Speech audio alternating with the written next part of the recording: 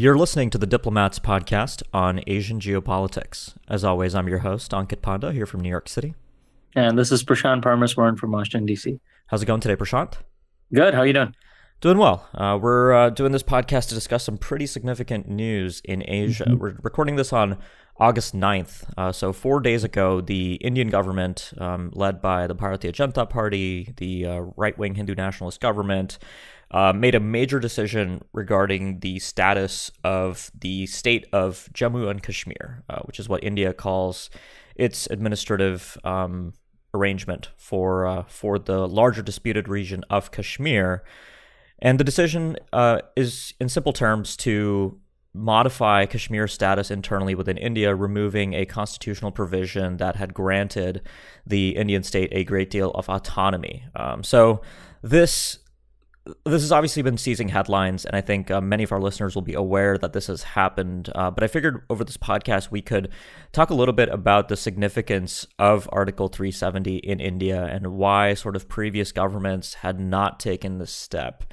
So for the BJP and its ideological predecessors and fellow travelers, abrogating Article 370 of the Indian Constitution, which codified a special status for Kashmir, has long been an objective, but it's not something, for example, that the former prime minister of the BJP, Atal Bihari Vajpayee, was able to do during his terms in the late 1990s and early 2000s. And the main reason for that was, I think, domestic politics. Vajpayee was ruling in a coalition government, and by contrast, Narendra Modi and his government today enjoy a coalition strength, a strength in parliament that no government has really enjoyed in several decades. So this major step was something that the party had wanted to do for a while. We'd actually seen this promised in the BJP's manifesto, for example, before the 2019 elections.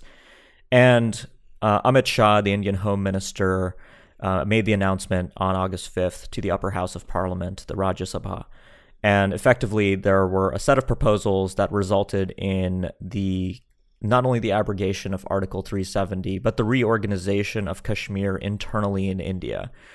So Indian sources are calling this the bifurcation of Kashmir, which I think is a good way to talk about it. The erstwhile state of Jammu and Kashmir under the Indian arrangement is being divided into two. So the state of Jammu and Kashmir no longer exists, but what will come into existence now are two union territories, which in the Indian federal system refers to any sort of sub-federal constituency that is directly governed by New Delhi from the center. So there's no self-government or local governance there. But the two union territories will have two separate names. So one of them will be Jammu and Kashmir, which is a successor to the former state, although it will not occupy the same geographic space as the former state because it will only pertain to the western part of Kashmir and the Kashmir Valley and Jammu. And then the other union territory is Ladakh, which is largely the western part of the Kashmiri region, ethno-linguistically distinct. It borders China. It specifically borders the Chinese claimed part of Kashmir. And of course, there's a lot to talk about here, Prashant, because with any major development in Kashmir, the geopolitics are immediately apparent. We have competing claims from China, competing claims from Pakistan, broader concerns about the stability in the region with the pending U.S. withdrawal from Afghanistan. But that's sort of a very high-level view of the Article 370 issue and why it matters in India. Of course, the ground situation in Kashmir is also worth pointing out. Kashmir is on total lockdown. In the days leading up to the Article 370 announcement in the Indian Parliament by Amit Shah, India ramped up its paramilitary force presence in the Kashmir Valley, putting the entire place on lockdown under a total information embargo. Many Kashmiris probably still don't know exactly what has happened to them. Kashmiris living outside of New Delhi haven't been able to get in touch with their family members. There are now reports that food stress is beginning to set in, despite assurances from the Indian government that provisions were made to prepare for a lengthy lockdown. And of course, there are serious concerns about an Indian crackdown on human rights more generally in the Kashmir Valley. So that's kind of the broad overview. If you haven't really been following this issue that closely, but you've seen a few headlines, hopefully you're up to speed. And yeah, Prashant, I guess the next place to go, I mean, were you really surprised when this happened, or had you been expecting the BJP to kind of swoop in and do something major like this? I mean, like a lot of these trends that we discuss on the podcast, I think this one is kind of in the bucket of it's something that has been discussed before, but even when the move is taken, given the significance of it, you are kind of surprised about the scope of it and the reactions that come thereafter, right? So as you said, I mean, this is something that's been talked about before. And I think it's become clear to the current Indian government that the sort of status quo in Kashmir and India-Pakistan relations, doesn't really hold up, and there's something that needs to be changed. So there's always been a little bit of discontent on that end, and we did see, as you correctly pointed out, the military buildup on the Indian side over the days that previous to the announcement, and also this sort of crackdown on information that we actually continue to see as of now. That being said, though, I mean, this is a significant development because of, the context that you talked about, right? So, the Kashmir issue, this is something on which, two nuclear armed powers have gone to war on previously. It gets to not only security issues and geopolitical issues that we talk about on this podcast, but it ties into issues of identity and power that get to the heart of the formation between India and Pakistan. And I think it really gets to this question of, what is the practical significance of this move, right? So even if India thinks that the status quo in Kashmir is not sustainable, is this a wise move for India to take? And I think you'll find differences of opinion. I think on, if you're a supporter of Prime Minister Modi or even the Modi government, you would argue that, the status quo is unsustainable and something kind of needed to be done in this regard. And this is something that they've announced, previously, including in their policy platform. So folks shouldn't be surprised. But on the other hand, I mean, this notion of, cutting into issues of autonomy, which is in general is a pretty controversial notion in India, because there's a notion that you'll have less of a say in your political affairs. The sort of notion that, for critics of Prime Minister Modi, the idea that you're imposing sort of a Hindu nationalist vision on a state that's Muslim majority in nature.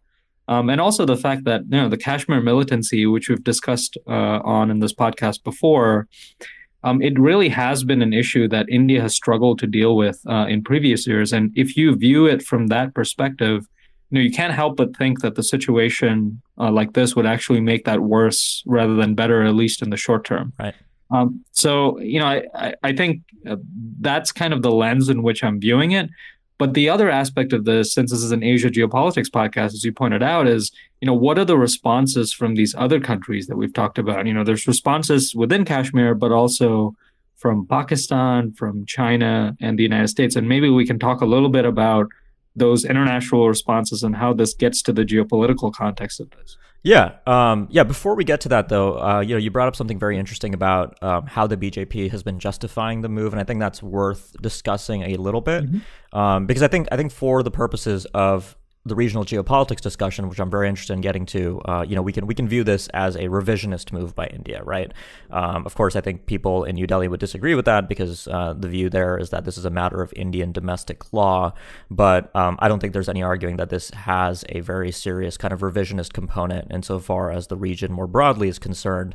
But the BJP's justification, it's not only about the militancy, it's about the overall development of Kashmir. There's been a lot of sort of references to the fact that bringing Jammu and Kashmir and Ladakh under Union territory status will lead to better economic outcomes. Of course, I think that very much depends on the broader security situation, right? I mean, if we're looking at a protracted bout of uncertainty and unrest, I think that's going to be less likely. I think it's also worth stating that Ladakh is a very different case from the rest of Kashmir. For I think the Ladakhis had actually resented to some extent being part of the larger state of Jammu and Kashmir for as long as they had, because given their ethno-linguistic and sort of broader differences, and also sort of their geographic sequestration from the rest of the state, preferences there were actually quite different. So in a way, I think that is being viewed positively. But the main concern for Kashmiris, and Prashant, you hinted at this with your references to the Hindu Nationalist Project, is that the abrogation of Article 370 with it takes away another part of the Indian Constitution known as Article 35A,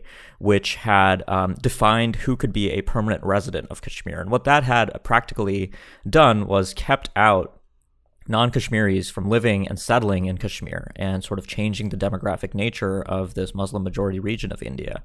And that is now going to change. And the longstanding concern among Kashmiris is that the abrogation of Article 370 not only deprives them of autonomy and a high level of self-governance, but sets in process a long-term demographic shift in the Kashmir Valley, which I think if you ask New Delhi on what the long-term solution is to solving kind of what we've seen over the last 2-3 decades, which is a gradual shift towards a disenchantment, especially among the Kashmiri youth, with the idea of India and an Indian national identity.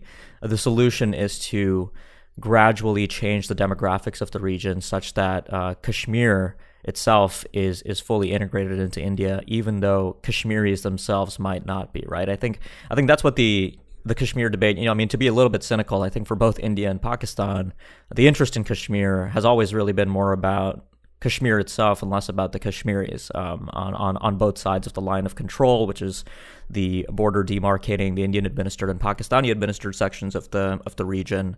Kashmiris do not enjoy particularly high levels of freedoms or civil liberties in any way, and I think this process is really going to accelerate that. But the BJP, has been kind of justifying this in very practical terms. Amit Shah also made references, for example, to women's rights, saying that the Kashmiris were not respecting women's rights in any particular way. But of course, we could talk about the BJP's record on that on the rest of India in a separate conversation. Moving on to the geopolitics, I think the place to start should be Pakistan. I think the Pakistani reaction, at least what we've seen so far, has been pretty straightforward. The Pakistanis have downgraded their diplomatic ties with India, sending home the Indian High Commissioner from Islamabad.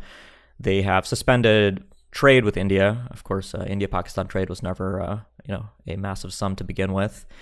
They have been, here in New York City, the Pakistani permanent representative has been meeting with all kinds of stakeholders across the United Nations, including at the Security Council, to raise Pakistani concerns.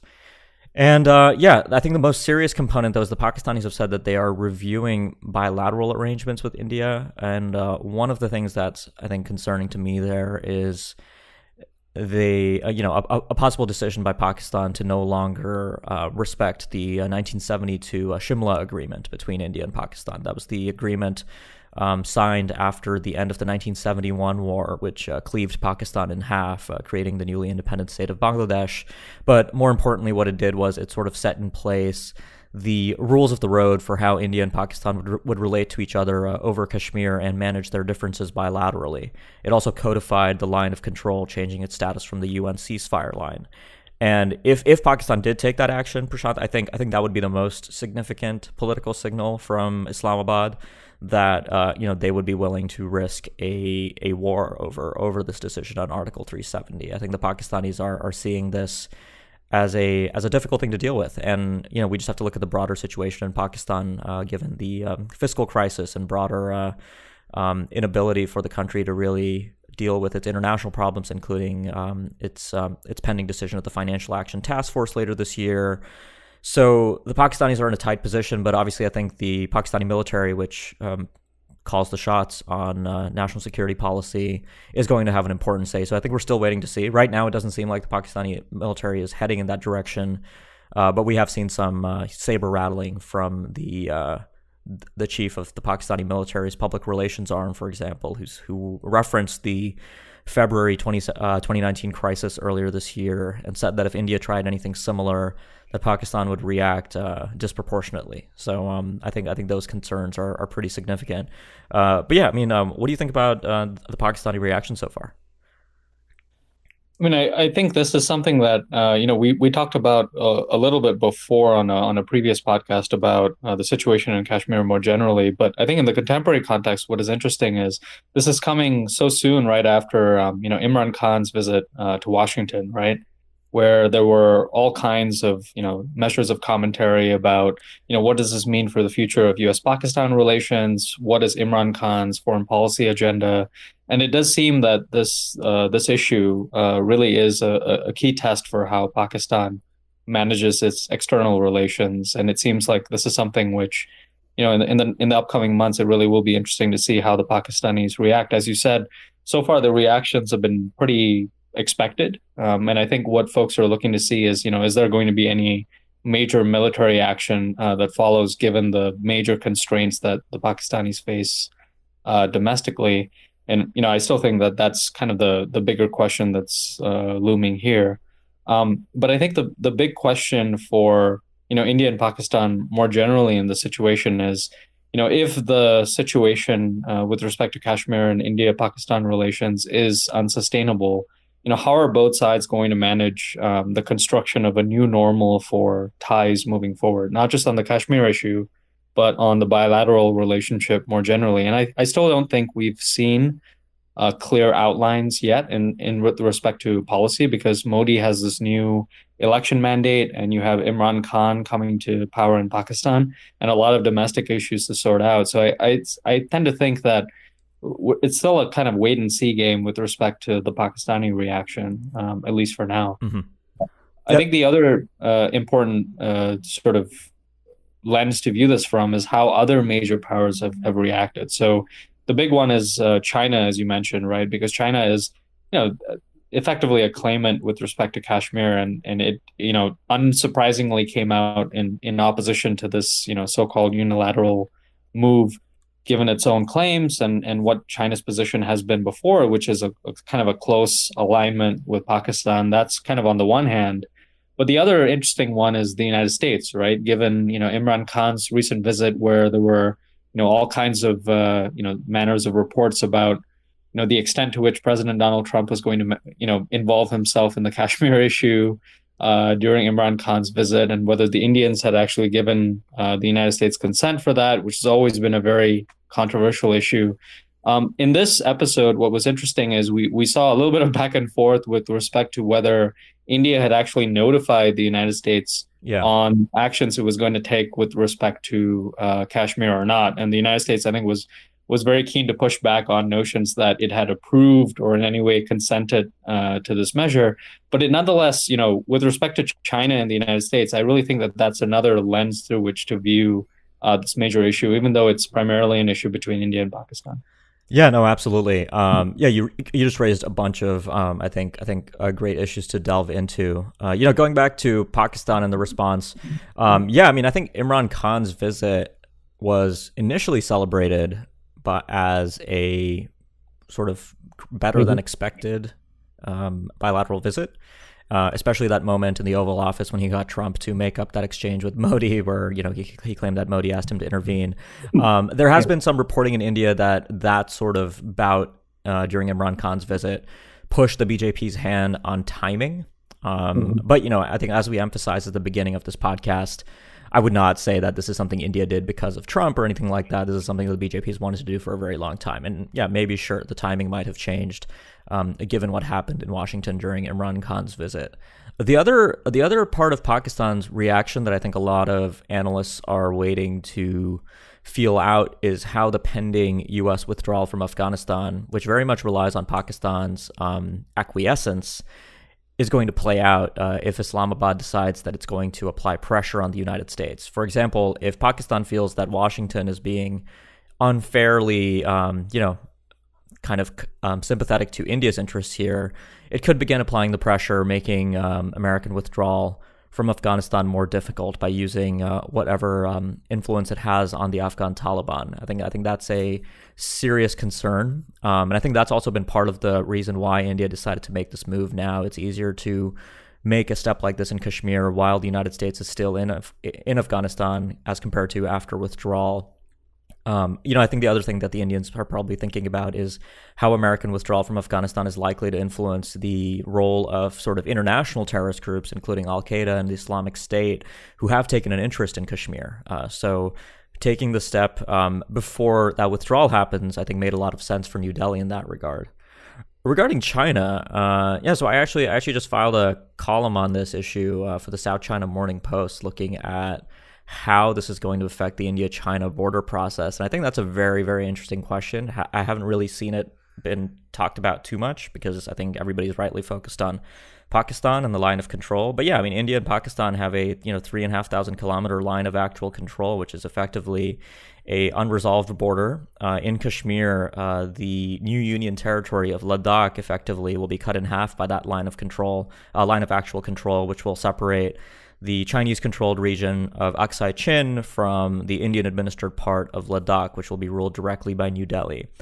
Some Indian commentators have suggested that this was actually a very smart move by the Modi government strategically to bifurcate the state, because then you're effectively dealing with two separate disputes with China and Pakistan through the prisms of two new Union territories, as opposed to previously when the entire state of Jammu and Kashmir was simultaneously a part of two separate border disputes with two separate neighboring countries. I'm not sure about that angle, but I think what I will say is that the 22nd round of the India-China boundary talks is supposed to take place later this year, and I'll be very curious to see how China chooses to harden its position on other issues, right? Because for years we've been sort of working towards this east-west swap in the India-China border issue. That was always going to be the template for a border solution, that India would get to keep Arunachal Pradesh, perhaps with a few exceptions, in exchange for China getting to keep Aksai Chin. That made sense given administrative realities. India administers Arunachal Pradesh as a full-fledged state, with it's been investing more and more in infrastructure in the region, empowering politicians from the state and national politics. And meanwhile, China has occupied Aksai Chin from the 1960s and has developed all kinds of infrastructure, including PLA forward garrisons there. So that was always going to be the template. But now the problem is with Ladakh being fully incorporated as a union territory. The Indian government, first of all, has a problem in now making that concession domestically. It would kind of amount to giving up territory that is directly under New Delhi's rule. But the other issue is that China is likely going to harden its position over other claims, including the Arunachal Pradesh region of Tawang, which has been of particular interest to China. So I think this does complicate that process quite a bit. Beijing's complaint, I think, was a little bit disingenuous. I think the Chinese statement said that India, by changing its domestic law, had violated Chinese sovereignty, which I think is an interesting claim, especially given how China uses domestic law in the South China Sea, for example. But I think yeah, Beijing is setting itself up for a full-fledged reaction, and I expect that we will see the effects of this begin to play out in any future dialogues that India and China have on the border.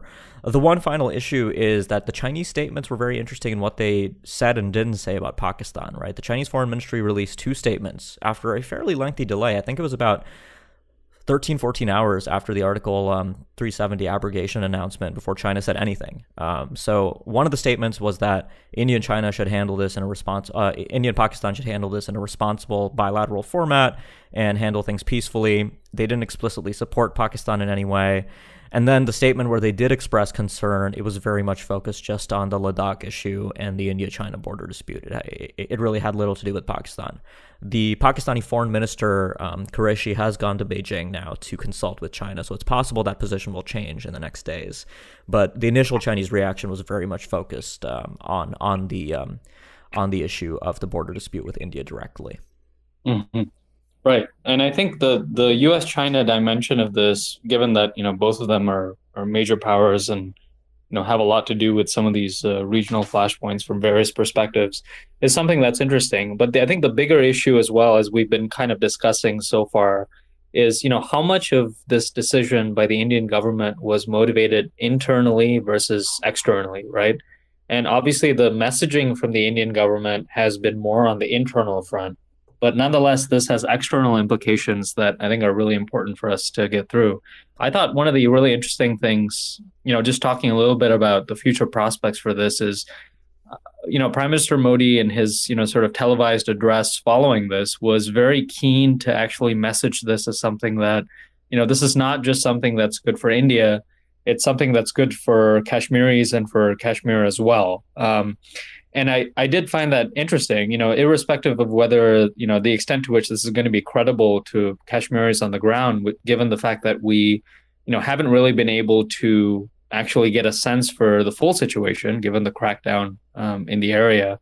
And I sense that, given how things have played out with respect to the situation in other countries, whenever you have, these sort of crackdowns and issues of autonomy, you tend to get a little bit of potential unrest coming to the fore.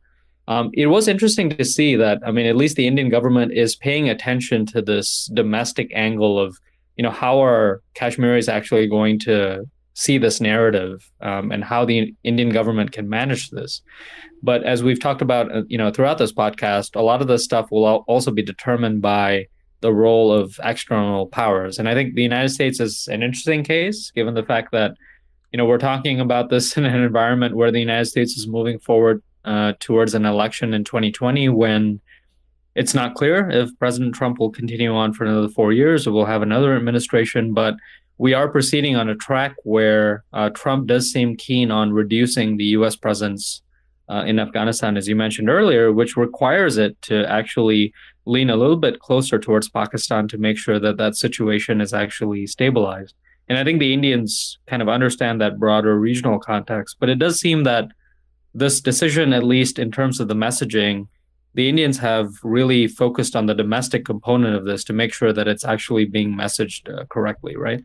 Yeah. I mean, you bring up an interesting issue, which is that the next 18 months of the U.S.-India relationship, I think, are going to be much rockier than the last decade has been on a strategic level. India and the United States have had their bumps on the road over the last decade for sure, but there's sort of a multitude of issues that are coming to a head. Not only the Afghanistan withdrawal, but I think Trump taking India to task for the trade imbalance with the United States, implementing tariffs, which India has retaliated to. There's the pending issue of India's receipt of the S-400 surface-to-air missile system, which is likely going to result in sanctions on New Delhi. I don't think the waiver is going to be a very likely proposition there. Afghanistan. I think all of these issues do set up a long list of challenges. Of course, I think what India is also betting is that the United States will eventually forget about these issues and remember that India is an important partner in the balancing coalition against China and in efforts to create a so-called free and open Indo-Pacific. So maybe the Indian bet there is right, that at the end of the day, these kind of broader geopolitical interests in the India-U.S. relationship will prevail. There's always the interesting counterfactual, which is that India, I think, expended a lot of domestic capital and international diplomatic capital in this Article 370 revision. And would it have that much capital to spend, especially internationally, if we hadn't just seen the Modi government spend an entire first term where it really invested a lot into developing, especially the U.S.-India relationship. The relationship with China obviously went through doldrums, but I think Modi's first term was in many ways setting the groundwork for this. Of course, I think what's also going to give at least investors and sort of multinational corporations interested in India a bit of pause. And I actually had this exchange on Monday, shortly after the Article 370 decision, in a conversation with a few India-based business people who were wondering about the implication. And one of them actually said that Modi has this sort of penchant for making major nationally relevant announcements with very little indication, right? I mean, we had the anti-satellite test earlier this year. We had the demonetization decision, which was huge and had disastrous consequences. And now, very similarly, the decision to abrogate Article 370, which occurred without any kind of internal deliberation or consultation. Even the security forces that were sent to Kashmir were sent there under the pretext that there was going to be there was some kind of credible threat of violence. Nobody really knew that this was coming in the way that it did, but it did yet again. So the BJP, I think, is full of surprises at the end of the day.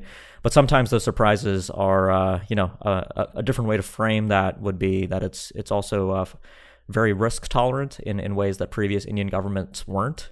And I think that has important regional consequences. And of course, I think as far as risk tolerance goes, we can also talk about the events of the end of February 2019, right, when the Indian government retaliated against Pakistan in a way that I think very few analysts had predicted, which was the use of air power across the line of control into Pakistani territory.